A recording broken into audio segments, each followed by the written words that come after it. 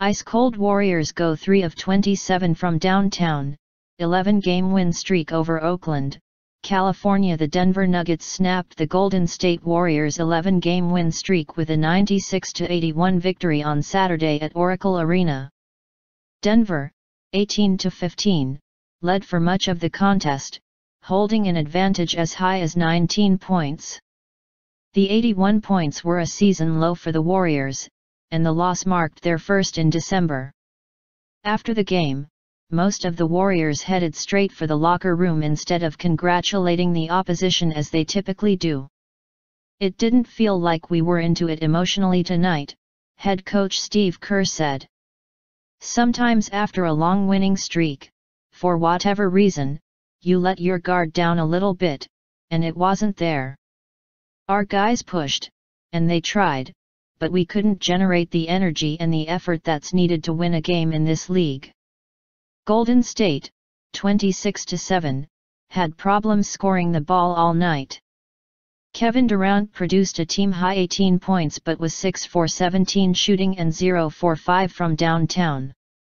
Klay Thompson struggled, going 6 for 21 and 1 for 10 from deep. During one cold stretch, the Warriors missed 20 consecutive three-pointers, from 11:39 in the first quarter until Nick Young finally ended the drought at the 1:51 mark of the third. When Durant emerged from the locker room to address reporters, he was singing, "It's just one of them days," a line from a song by R&B singer Monica.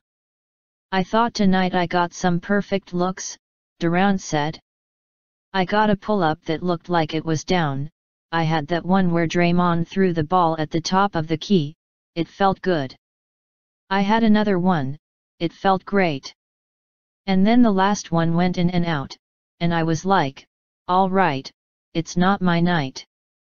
The Warriors are tops in the league in field goal percentage, 50.9, and three-point percentage, 39.5, but it didn't show Saturday, as they shot 39% from the field and went 3 of 27 from three-point range, 11.1%. It was their worst three-point percentage in a game since 2008 and their worst in a home game since 2005, minimum 20 attempts, according to ESPN Stats and Information.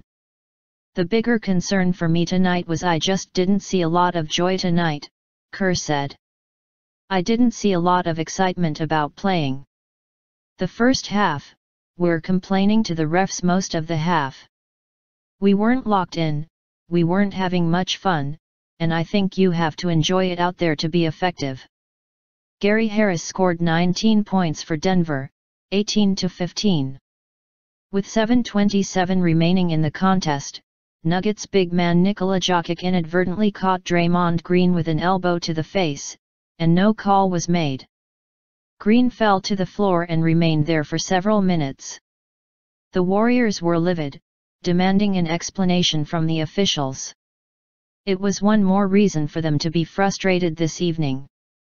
X-rays on Green's left elbow came back negative. The Warriors said he was hurt not on the Jokic play but at some point in the fourth quarter when he fell to the ground. Green is not expected to miss any time. The Warriors' next game is the Christmas Day showdown against the Cleveland Cavaliers. "Hopefully we'll have a little more fun on Christmas," Kerr said.